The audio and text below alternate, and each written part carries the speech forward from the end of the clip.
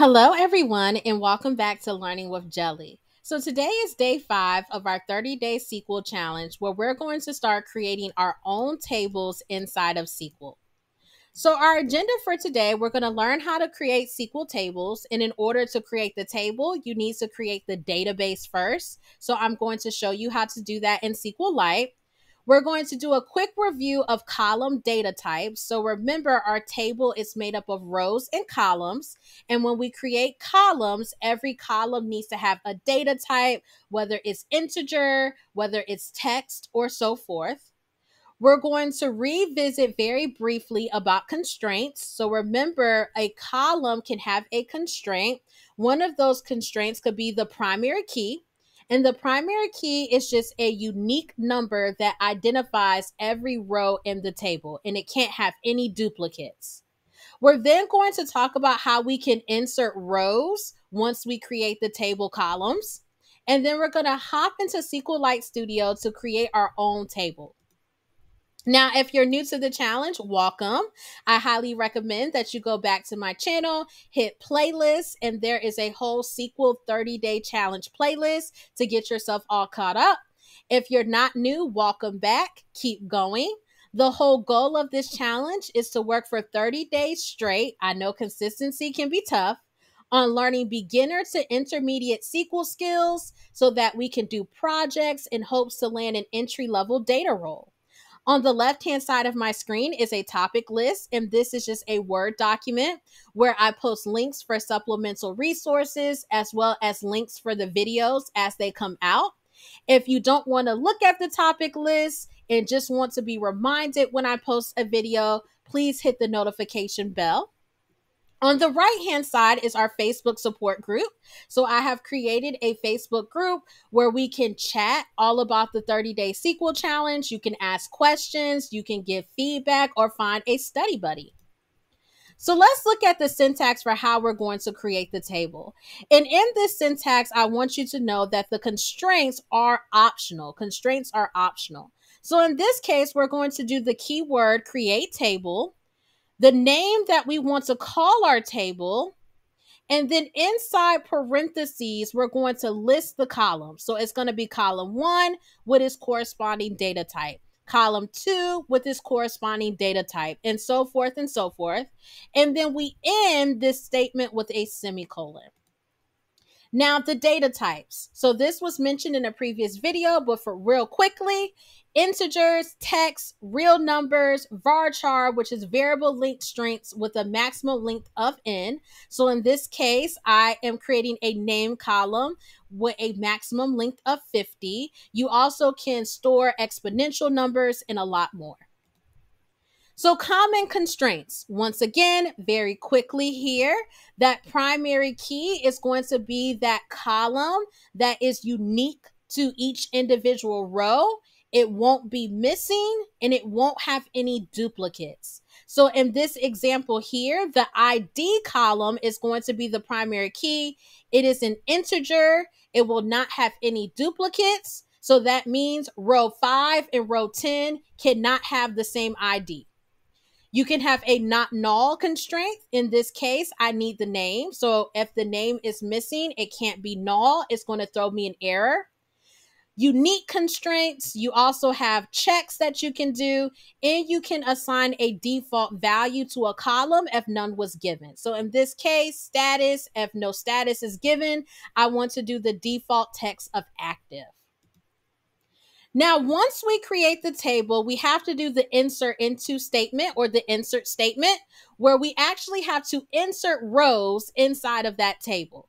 So in this case, I'm going to do insert into the name of the table, the columns that exist in that table, and then the values for the row that I want to insert. And once again, this is going to end in a semicolon. So let's hop into SQLite Studio now and actually practice this. That's the fun part. So if you don't have SQLite Studio downloaded, no worries. I'm going to link that in the chat below. So here is SQLite Studio. Some of you might already have some text inside of your editor. Feel free to highlight it and delete it. Some of you may not see this database drop down menu, but you can go to view and you can check databases. That is going to make sure that window pops up for you. So anytime a window goes missing, just go to the view tab and actually check it back on. And in this case, I want to create a table of Black actresses because why not? Juneteenth is tomorrow. We love Black culture. So that is what I'm going to create. So in the toolbar, you're going to see this plus sign. And when you hover over it, it's like the third icon. It is going to tell you add a database, or you can hit database and click add a database. And since I'm not uploading a database file, I'm just going to call this database I'm just going to call it test. And I'm going to say, okay. I'm actually going to call this, because I've used test before, let's call this my test. And then I'm going to hit this plus sign to create it as a new database. I'm going to save it as my test. And I can save this to my documents. You can save it wherever you want, your desktop, your downloads, whatever. And I'm going to say save, and I'm going to hit OK. And you're going to see that it pops up on my database view, my test. So now we want to get into actually creating our table here. So now let's do the create table. Remember that the keywords in SQL are not case sensitive, but the actual data values are case sensitive. So I'm going to put create table, in this case in all lowercase, and I'm going to call this table Black_actresses. And I'm going to open up my parentheses. I'm going to tab over just for readability. And now we're going to list all the columns I want in this table. So I want an ID column, and that data type is going to be integer, and it's going to be a primary key. So every Black actress in this table should have its own ID, comma, the name of my next column. I'm going to call this name, and that's going to be text. And I'm going to say that we can't have that blank. So I'm going to put the not null constraint. I then am going to do birth date. That also is going to be text. No constraints here.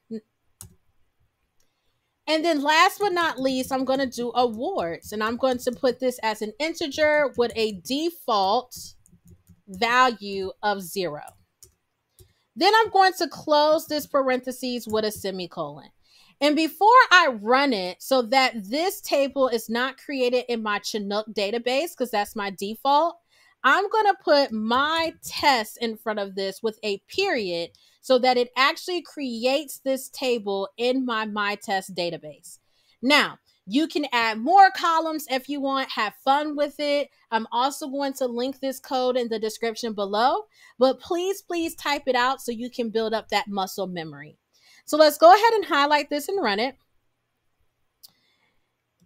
And when I double click on my test now, I see that that table has shown up. So let's see what's in the table just for funsies. So we're going to select star, and we're going to learn about the select statement later. But star means select everything from the table. You don't want to select everything in the industry because most of these tables are huge. But in this case, I know I have nothing in it. So I'm going to do select star from my test.black actresses. So the name of the database, which is my test, and the name of the table is here. So I'm going to highlight that. And here you see I have a table with columns, no rows. That makes sense to me because we didn't add anything into this table. So now let's actually add something into the table. So I am going to do my insert into statement, and I'm going to add in, let's say 2 rows in this case. So I'm going to do insert into, and I want to insert into my test.black actresses because that's the table I want to insert this table into.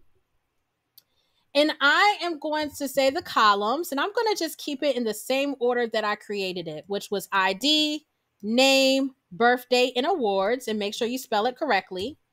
ID, name, birth date, and awards. Then I'm going to hit enter.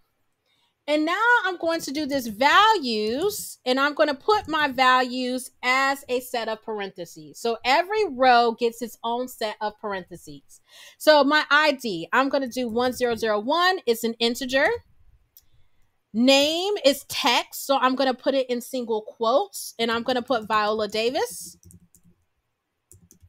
Birth date is also text, so I'm going to put that in single quotes. And you can make up some of these values. And then awards is an integer, so I'm going to put 1. And then I'm going to put a comma after that. And then I'm going to tab over again for readability. The tabs don't matter. And I'm going to add my other actress. So I'm going to put 2002. And I'm going to put Lupita.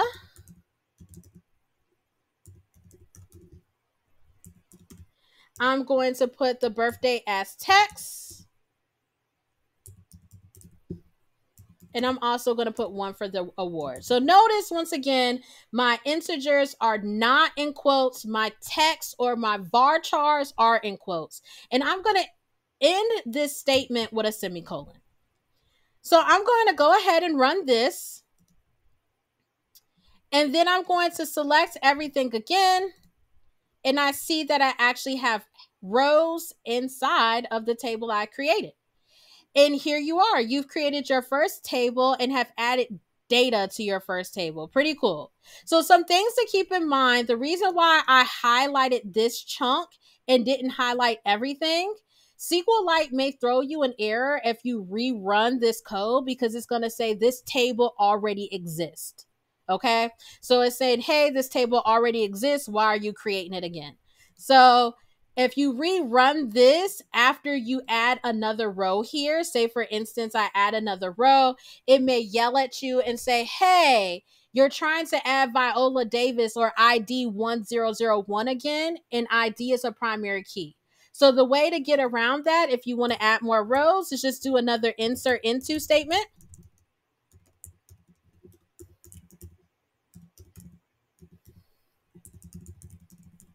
Put in your columns and then do another values, okay? Because it sometimes doesn't like it when you rerun those.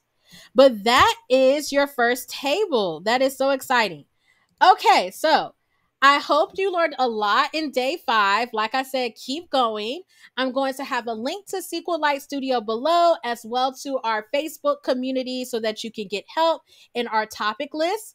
As always, please like, comment, and subscribe.